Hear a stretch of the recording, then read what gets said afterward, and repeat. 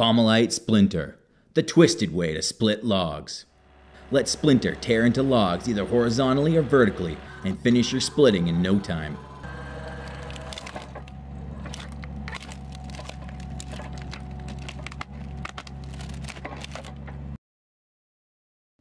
Splinter's power comes from our hydraulically driven planetary motor, delivering up to 3,800 foot-pounds of torque, and that's where things get really twisted.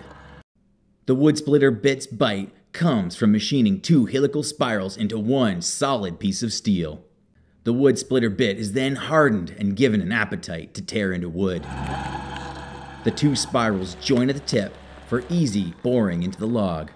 Driven by a 2-inch hex shaft with an integrated shield that protects the drive from the rigors of splitting wood, Splinter is ready to take on pieces of wood and logs up to 8 feet long.